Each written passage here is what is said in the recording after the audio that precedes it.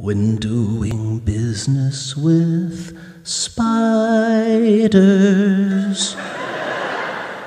I advise that you always honor your debts.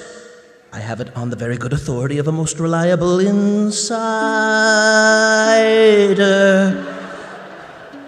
that though they seem harmless, even dare I say kind, on the day of the deal when the contract is signed, and though I cannot stress enough that you must bear in mind that they do not forgive and they will not forget.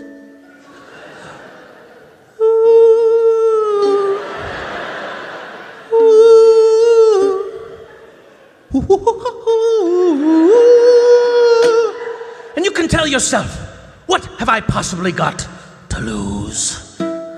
But even a humble music teacher who has never known the warm breath of love, whose cold heart has no room in it for friendship, companionship, partnership, or any manner of ship whatsoever, they will find who long ago traded his soul for a can of trombone grease and a very rare limited edition Chet Baker LP. No, even a man such as this is not immune, for somehow they know the architecture of his heart even better than he knows it himself. And they will find that one thing or person that he cherishes above all else in this world, that single creature whose presence gives him just a little rush of joy. We'll use just for example, a boy. A pudgy, awkward little boy. We'll just call him Harold.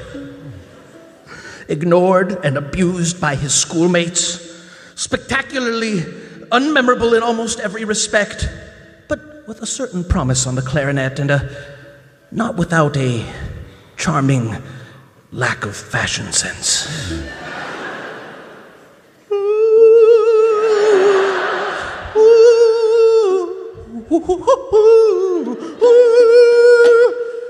Everybody!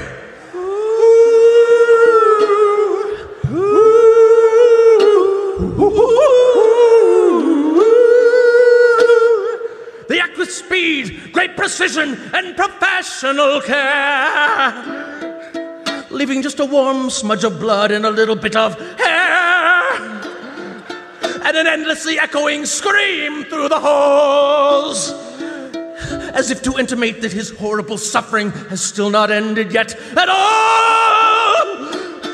And I know that the terms of the contract were abundantly clear, the language concise, and the interest rates fair. But as much as one pleads and as much as one begs to their 8 empty eyes and their long furry legs, he isn't coming back. He really isn't coming back.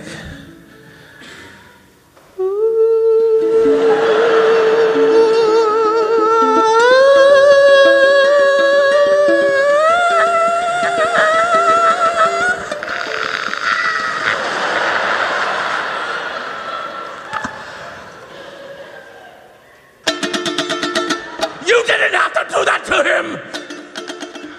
He had nothing to do with any of this. I was going to get you the money. I told you that.